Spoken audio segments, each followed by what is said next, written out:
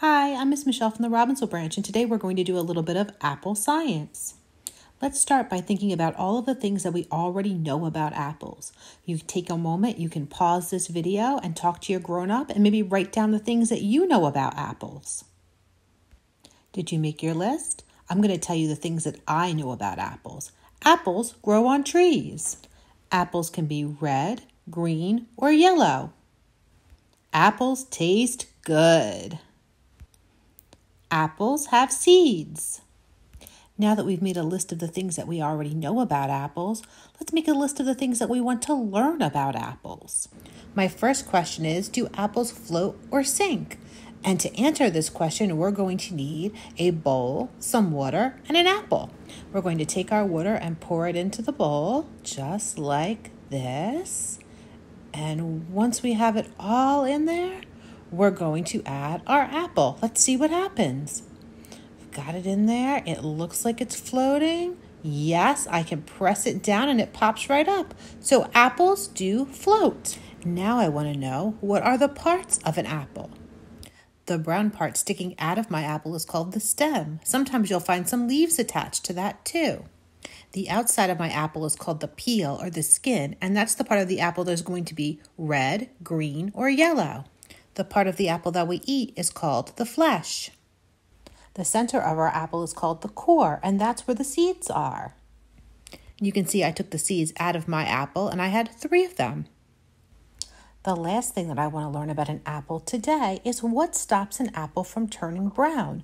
When we cut into an apple, the enzymes inside the apple mix with oxygen and they start to turn the inside of our apple brown. And we're going to see what we can do to stop that from happening. For this experiment, you're going to need 5 small pieces of apple, 5 containers to put them in, and then some water, some baking soda, some lemon juice, and some vinegar. The first apple slice is going to go into the container with nothing in it. We're just going to let that one sit in the air and see what happens. In our next cup, we're going to pour a little bit of water. The 3rd cup is going to get baking soda and water. The 4th cup is going to get lemon juice. Our 5th and final cup is going to get vinegar. And now we let them sit and see what happens. It's been about 2 hours now, so let's check back in on our apple slices and see how they look. Our first one that had nothing in it, it just sat in the air, is looking a little brown. The apple slices that sat in water and in baking soda and water both look about the same, a little bit brown.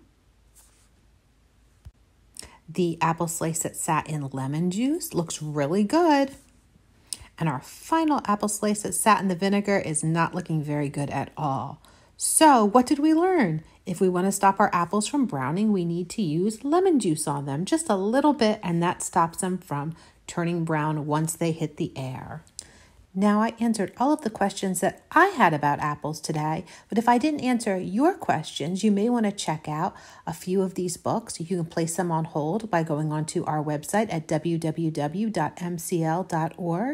and you can look up the titles and place a hold on them, and when they come in, you can set up a curbside pickup appointment. Our first book is How Do Apples Grow by Betsy Maestro. Apples by GAIL Gibbons. From Apple Trees to Cider, Please by Felicia Sanzari-Chernesky. If you have even more questions, you can go onto our website and search our catalog for books about apples. We have a lot of different titles in our catalog, and hopefully one of them will answer the questions that you have. Thank you so much for joining me today. Bye.